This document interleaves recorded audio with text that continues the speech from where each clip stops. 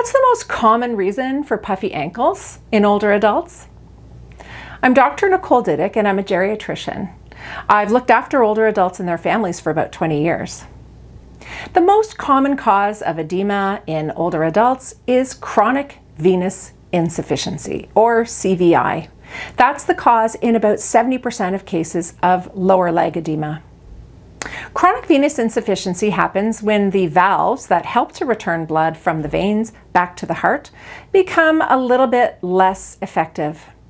Fluid tends to pool more in the lower extremities, and that can kind of overload the blood vessels, leading to edema.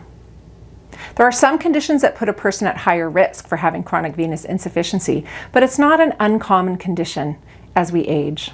Chronic venous insufficiency is, well, chronic. It does not usually get completely better, but some things can help, including elevating the legs, wearing compression stockings, and avoiding prolonged standing. If you want to learn more about aging, go to my website, thewrinkle.ca.